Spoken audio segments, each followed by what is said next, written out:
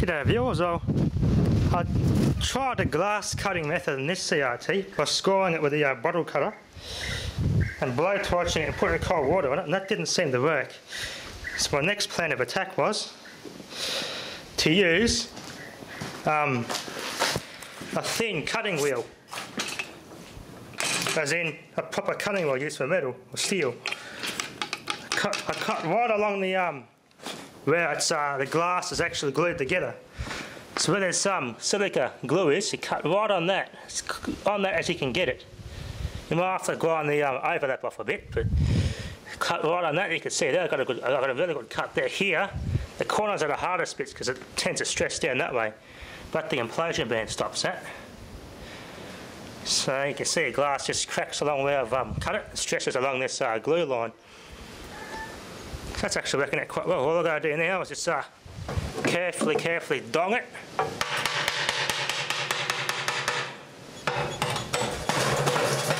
There we go.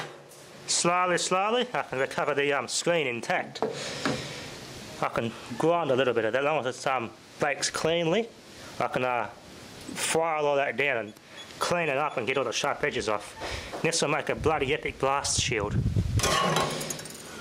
There's a getter, the electron guns, red, green and blue guns, so I can break that down to fit in that little bucket.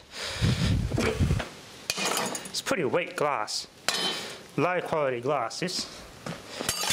It's only designed for a CRT, so it's not designed for any structural purpose. There's a shadow mask.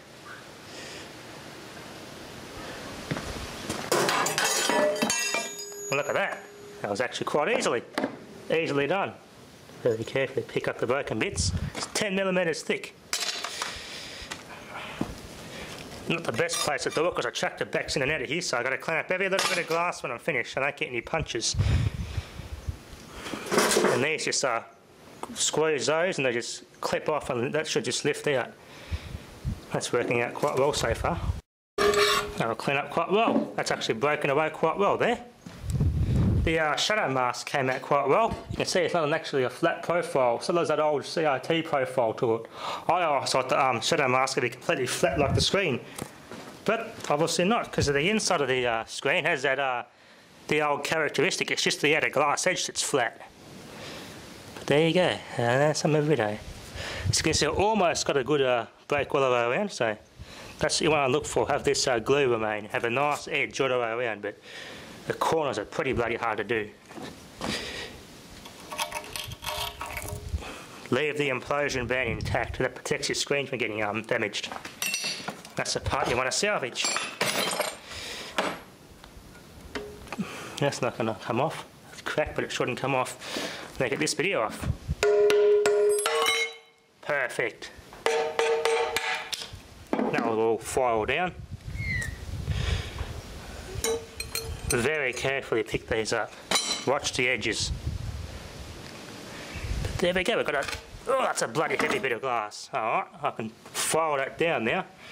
See if the belt sander can do it.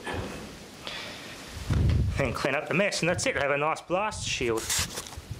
Awesome. Okay, viewers, I decided to use a lenishing disc.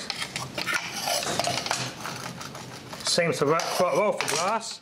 Minimum dust too, so I'm surprised at how low the dust level was. It's a dangerous thing about glass. You got to watch that silica dust. It's not good for you. Anyway, I was cutting it upwind, so it was blowing away from me, to be extra cautious.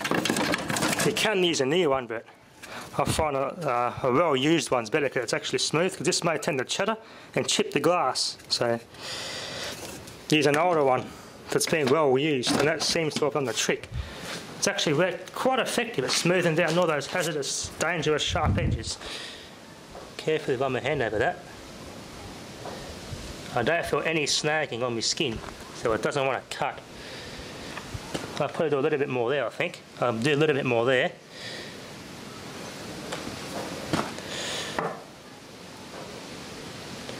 Quite that edge there down. Feels quite rounded. Actually worked quite well to grind all these edges off. You don't want to press hard, just go lightly to round those edges off. What a great method. Okay viewers, I get those phosphors off. Let's get the spiral concrete cleaner here.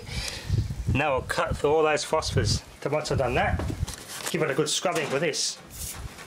It's a deck scrubber. Nice hard bristles. There we go. Wipe the picture right off that screen. It's mostly aluminium deposits and bits of lead, so you've got to keep it all wet and don't want to make it dust out of it. Keep it all contained. Alright, let's get the concrete cleaner. This will come up quite clean, this screen. Nice and clean now. So now that I've cleaned up the gunk off it, you can see that people have actually piffed rocks and stuff at it. They've chipped the bloody screen, unfortunately, so I'm not too worried about that. There's a chip there, some scuff marks there, someone's hit it with a blunt object, a chip there. That's a bloody good screensaver. What a way to save a screen, literally save a screen.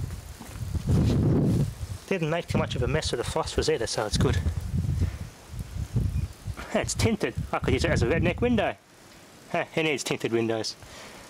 Okay, viewers, so I will set this away to dry and give it a bit of a buff with a rag to get the rest of that phosphor material off and see how it looks.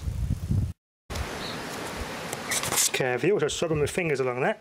It's got somewhat of graphite or lead coating remaining, so that lead should eventually buff off. It's pretty darn good. It's about that thick, an inch thick in the corners and about 12 millimetres, just over a centimetre thick in the middle.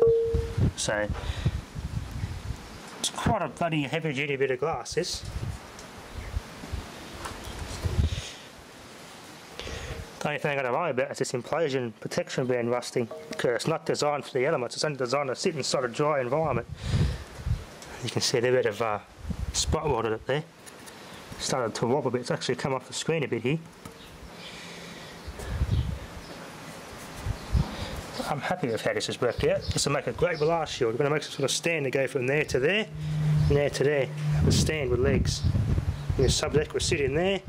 And this will protect me. That'll be enough for now. Thanks for watching.